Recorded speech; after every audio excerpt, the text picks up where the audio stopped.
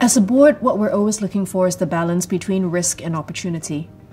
On the one hand, it's really important to understand the risks that may present themselves either from action or inaction. On the other hand, it's really important to not be paralyzed by risk and really look at the upside. What is the opportunity? As in any individual, right, to influence somebody, you need to understand his personality, his peeves, and also what are his hot buttons that you can press to influence somebody.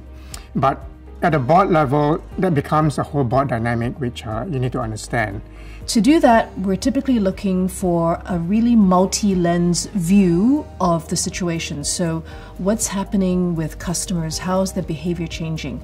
What's happening with the market landscape and competitors, what their offerings are maybe evolving? What's the geopolitical landscape? How does that affect the business? What are the supply chain dynamics that may affect the business?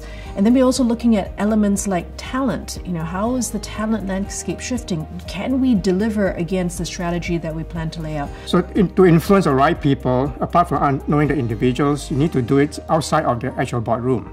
Right? You need to have a more social environment where you can discuss with him the issues that you want to raise and how you can actually convince him on your position.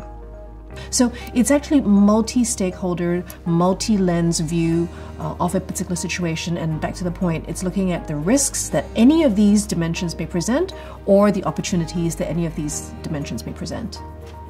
And the third kind of boards that I mentioned is also the family board. So the family business, for example, at the board level is usually very much a rubber stamp. So you need to understand who influences the patriarch.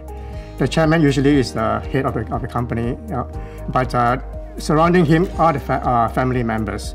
And very often they have a family board above the main board. So it's important to understand who can actually influence the patriarch and therefore get the desired decision made.